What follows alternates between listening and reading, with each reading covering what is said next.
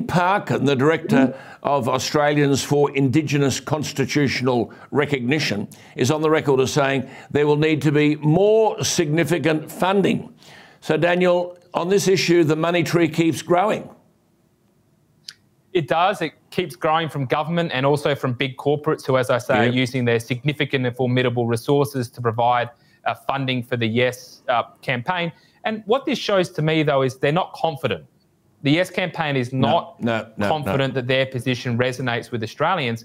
That's why they need to engage in this one-sided funding and also the censorship of the no case, because when we look into the detail, we know that Australians are fair-minded, tolerant and egalitarian, and they do not want to have a race-based body in Parliament. And I think that's a key reason why the government is seeking to stack the deck with all of this funding. And that's also why, as you noted, Alan, Albanese hasn't been out there with the details because he knows once Australians understand what the voice actually means, they're not going to back it. Why should people vote no?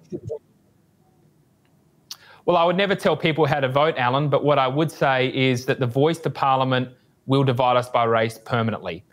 Having a separate body inserted in our Constitution to be in the Parliament will permanently divide Australians by race, because it means one group of Australians, based on their race, will essentially have extra political and legal rights compared to every other Australian, and it will have effective power, effective veto power over every single major piece of legislation, for the simple reason that every single piece of legislation affects all Australians, including Indigenous Australians. So it'll divide us by race and separate us forever.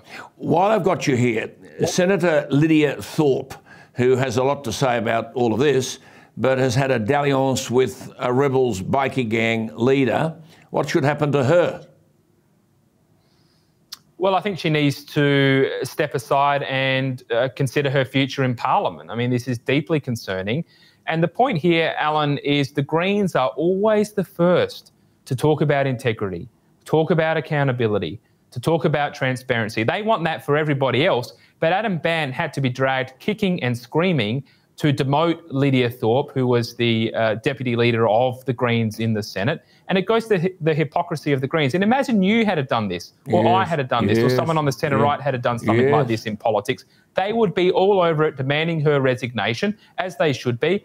Yet Adam Bandt and the Greens are circling the wagons behind her. And I think it goes to everything that's troubling and wrong about the Greens. Absolutely. And look, we've just had a budget this week. Just a couple of questions before you go. We are meant to be facing unconscionable levels of debt, but some outfits seem to have no problem getting money. I'd just be interested in your view. Should a family who are earning $530,000, parents, combined income, I'll say it again, $530,000, should they qualify for a 90% deduction on childcare costs for their first child? No, they shouldn't, Alan. And at a minimum, these kind of policies should be means tested. But I also think when it comes to childcare, this disproportionately benefits fairly well-off professional women who are in, say, the legal profession or something like that. And good on them for doing well in their life and their family life. Nothing wrong with that. No. But when you actually look at what middle-class and working-class mothers want, they want to have the flexibility. Some of them want to go to work. Some of them want to work a few days a week. Some of them want to stay home with their children. But current policy encourages you to put all your kids in childcare. I think we're much better off just giving a cash payment and saying, look, you can use this cash payment to go to childcare if you want, or you can stay at home to supplement your household income. So my concern is that this is a preference of a small minority of well-off individuals in our community and doesn't take into account the circumstances of working class Australians. And mothers watching us tonight who have decided, made their own choice to stay at home to look after their children, they are forgotten at the end of the day.